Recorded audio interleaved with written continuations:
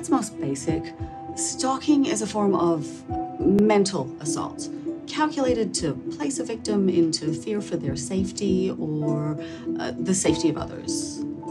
Mental assault, like leaving pictures or notes? Absolutely. Stalkers seek to invade a victim's personal space, their car, home, social media, even work is fair game. You know what I miss the most? I cut my right arm clear off for a bowl of Honey Nut Cheerios. Why are you keeping me alive? Because you ain't done nothing stupid yet. And you best keep it that way. What are you gonna do to me? I'm gonna eat you.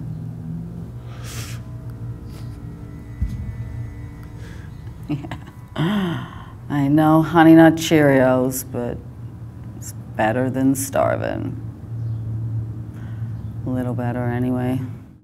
When the stalking started? Wait, but I thought you said that this was different because it's a killer. It's even more serious because it's a killer. But he's also a stalker. Most stalking is done by someone known to the victim. And rejection is a powerful motivator. You need to reset all your passwords and purge all of your activity on a regular basis. Okay. I'm gonna do that.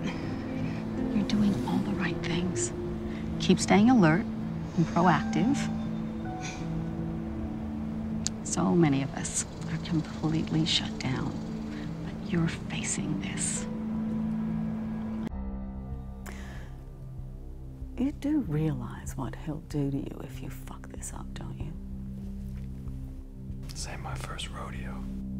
He'll kill your son in front of your wife, and then he'll cut her eyes out of her head so that it's the last thing she sees. Do you want that?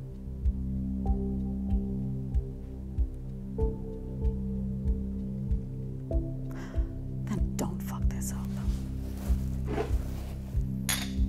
Which will cause my whole life to revolve around managing that pain, and that's only if it's successful. When it is successful, it will give you more time with your family.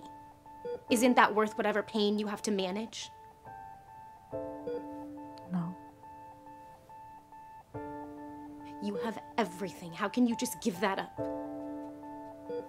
Honey, I may look like I have a picture-perfect life, but it's been a long, hard road, and I'm tired. I want to move on.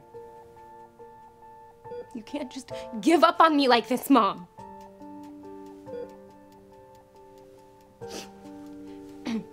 I mean, Mrs. Sulky.